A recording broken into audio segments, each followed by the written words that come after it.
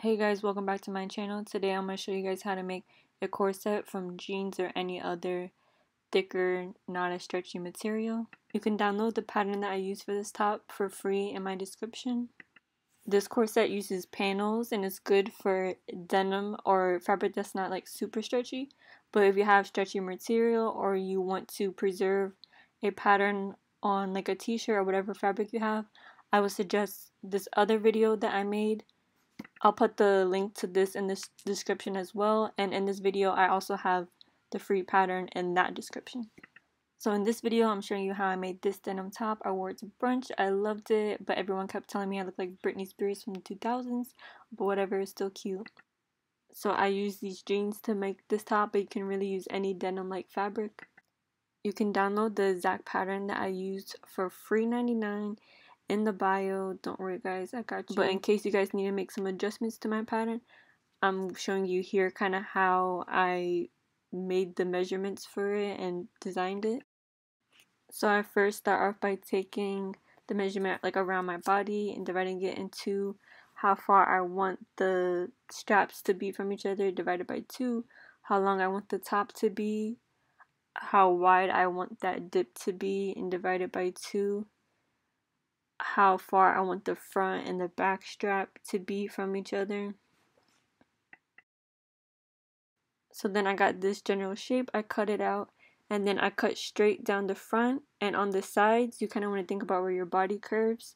So here you're just going to fold it in half and make that curve there, and that curve just helps it like fit into your sides.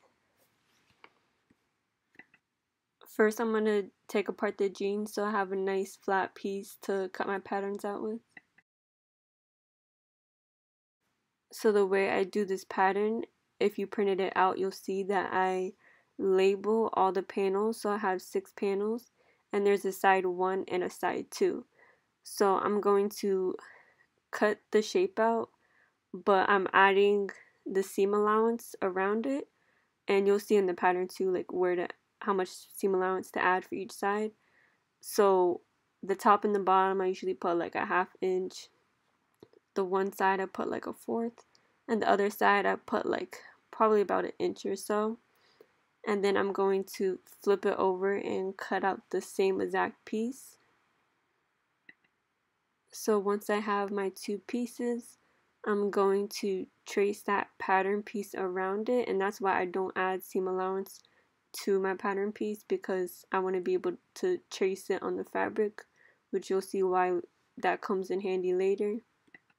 And I'll also label each piece. So for instance, the one I'm working now, I'll put 6 for the 6th panel and 2 for side 2. So I just make 2 piles. And by the way, I'm using washable markers, so all these marks that I'm making will literally come out super easy with water. I'll try to find the link to these markers and put them in the description. So again, I'm just cutting out panel 5 now, and you'll see on that one side I have more seam allowance than the other, and this is where we're gonna make the channel for the boning. So I'm just gonna finish all those panels, cut them out, and then I'm going to put them in order. So 1, 2, 3, 4, 5, 6, and you'll see my one is a little thin because I was running out of fabric, but I'll make it work. So now I pin the panel pieces together, and I do this by taking 2 pieces, putting them together, and just pinning them, trying to get the pin through the line on both sides. And at first this might seem kind of hard, but I promise you after you do a couple, you'll probably get it on the first try. So as you can see here, just kind of put them together while keeping them in order. That's the best way to do it. And I'm pinning the small seam allowance side of one panel to the other bigger seam allowance side. I hope that makes sense, but if it doesn't, just try to watch this and do what I do.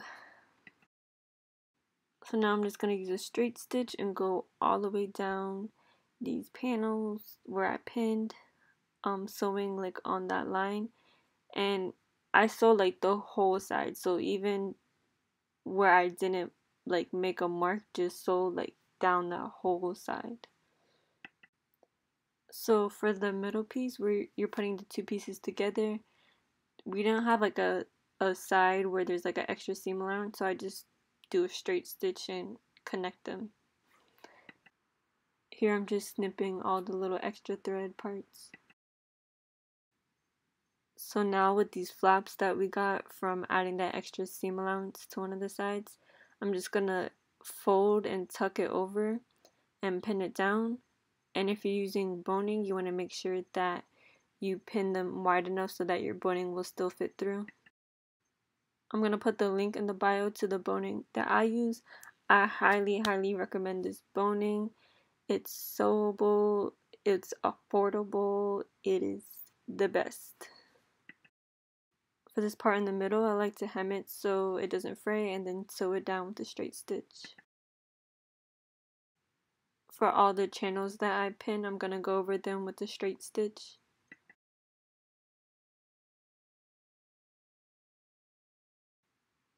Once that's done, I'm just going to trim the bottom to make it clean. And I always suggest folding this project or any project you're working on in half to make sure that both sides are even. Next, I'm going to hem the bottom so it doesn't fray. Then for the bottom, I'm going to fold it in about 1/4 inch and pin it. And now I'm going to sew that down with a straight stitch.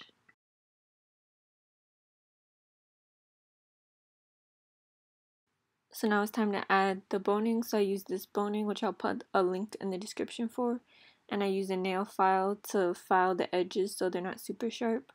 But I pretty much just line the boning up on the shirt, figure out how long I need the piece to be.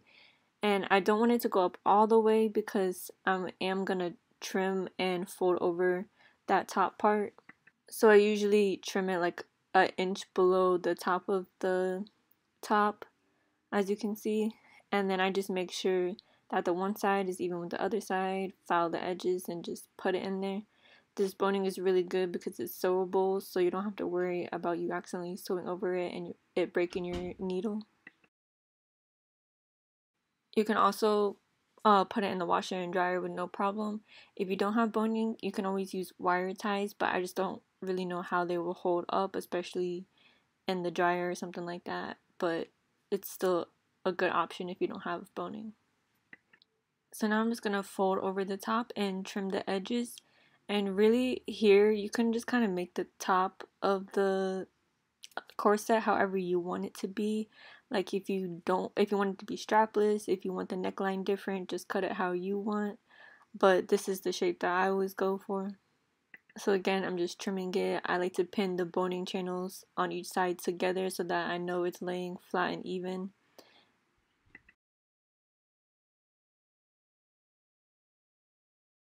And once I have that done and cleaned up, I'm going to go over it with a hem stitch and then fold it over about 1/4 inch like how I did the bottom, and then go over that with the straight stitch. Here I had one back piece that was wider than the other one, so I just took out the pins and fixed it so that they were the same width, because if not, when I go to lace it up, it'll look weird having one side look wider than the other. Again, I'm just straight stitching the top. So now it's time to do the part where we add the grommets so that the back will lace up. So I just fold it over and then fold it over again, that way it doesn't fray. And then I'm going to pin it down.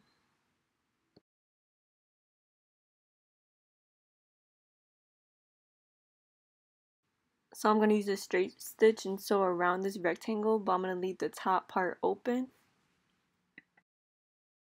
And you'll also see me put a straight stitch about 1/4 of an inch or so, however wide your boning is, from one of the lines. And this is so the back piece will have some support like here in the next picture, you'll see I didn't put boning in this one, so you can see how it's kind of like wavy. It doesn't fit flat on the back. So I just add that boning there and then close it with the straight stitch on the top. In order to have something to put the straps through, I use these little D-rings I got off of Amazon, which I'll put the link in the description for. So the 4 little pointy parts of the fabric, I just put the D-ring in there, fold the fabric over, and go over it with the straight stitch. And if you do use these, I do suggest maybe trying to hand sew it, because I did break a needle trying to sew this because it hit the ring, so make sure you don't get it too close and break your needle as well. You don't have to use these rings. You can also just sew the strap right onto the corset or make it strapless. So this is the grommet kit that I use for the back lace up part. I'll put a link to this kit in my description. I first take a washable marker and mark the top and the bottom where I want the grommets to go, and then I just evenly space out where I want the other grommets to go. Once it looks nice and even, I just fold it over and match the dots onto the other side as well. Then use a little seam ripper and put a tiny hole into the corset and cut it out a little bit with scissors. There's a lot of videos online on how to use garments, and the kit also comes with a little picture tutorial. But pretty much you're going to need a hammer, and I like to do it on a hard surface, so I have this piece of wood. I just put the little grommet holder down, put a grommet on top, push down the fabric around the grommet, and then use one of the little circle pieces to place on top. And then with the tool that comes in the kit, you just put it on top and hammer it down. If you don't want to use grommets, you can always just use anything else to lace up the back, maybe make some loops, maybe add a zipper instead, something like that. Here I'm just lacing up the back with the shoestring. And then I'm just going to lace up the straps that go over my shoulders. And in the front I like to make a little bow, so I put one in the ring one way and one end in the other way. That way I can make a knot and make a cute little bow. This was the final result. I always have so much extra denim and I love making these corsets out of the denim. This is another corset that I made with the same pattern. I wore it out the next day and it was so cute. If you want to see more of my work, you can follow me on Instagram at Devalishangel. If you have any questions or comments about this video, please leave them down below. And if you guys have any suggestions on tutorials you would like to see me make, just let me know as well. Thanks for watching.